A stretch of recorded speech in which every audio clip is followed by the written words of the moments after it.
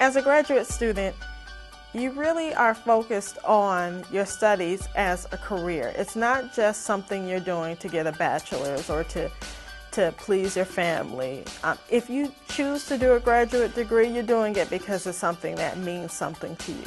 I love that I can study exactly what I want to study and what I'm passionate about, and I don't have to worry about other course requirements in fields that I'm not particularly interested in, and I really can just focus on what I'm interested in. I went to a small, historically black liberal arts school, and it was all women. So if you just look at everything I just listed compared to University of Michigan, it's almost a polar opposite. Once I got here, I just thought, oh wow, I have all this stuff at my fingertips I didn't have before. As an undergraduate student transitioning into graduate school in the same institution, my initial expectations were that things would be pretty much the same, although I was pleasantly surprised to find that graduate school really allowed me to get to know the department and the institution on a much more intimate level. I think when we're undergrads, there's a tendency to think of teachers as kind of passing on this information to you, whereas in graduate school, while they're still teaching you, they are in some ways also prepping you to be ready to be a colleague of theirs. Graduate school requires a little more balance in terms of the work you do. Whereas in undergrad, you may have studying and recreation. In graduate school, you're going to have studying because you have classes that are requirements for your degree, but you're also going to have requirements for your work, for your research. With graduate school, typically the answers aren't known. That's your job. That's why we do research. You have to learn your material, become an expert of your field, but at the same time you should start thinking about how you can contribute to this field. You are an independent learner completely. You still take classes for the first couple of years, but generally you're researching, you're investigating, you're reading on your own. You're really in charge of your education.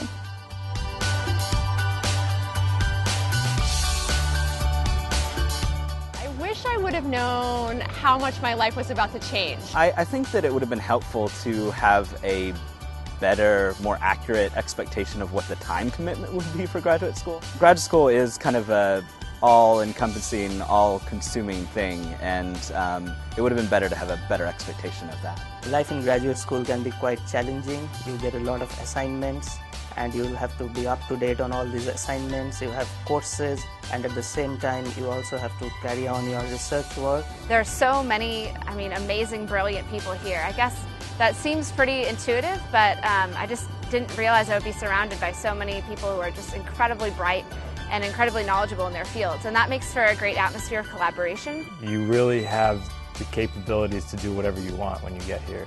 The sky is the limit, and especially if it's in terms of research, you can go talk to any professors, any students, and get involved with any project that you find interesting. You're not limited by what you've done before, by what your background is and your undergraduate experiences. One thing which I wish I knew about graduate school before coming to Michigan was how much space or how much room you get to do the things that you like doing. Traditionally, in an undergraduate program, you're not used to having that sort of latitude in the things that you are interested in.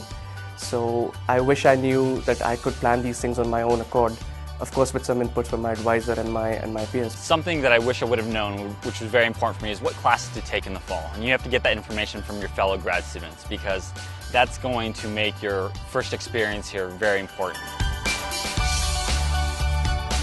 One piece of advice I would give to a prospective graduate student is to take advantage of all the opportunities you have here, whether academic, social, career.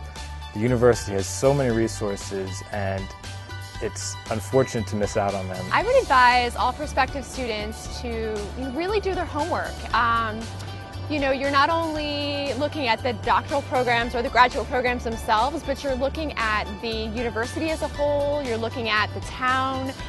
Really make sure that the program feels like a good fit, the town feels like a good fit for you, because it makes a big difference in the long run. If I could give one piece of advice to a prospective graduate student, I would tell them to research not just the faculty that are at the school or potential faculty that they could work with, but also research the community, research the graduate school, the resources.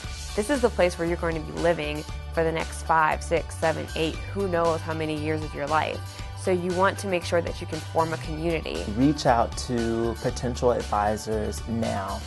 Email them, read some of their papers, and then get a discussion going. You have to make sure that you know who you're going to work with before you come, and make sure that the person that you want to work with is the kind of person that you actually can work with. Remind yourself that everyone is as nervous as you are, even if they might not look it on the outside.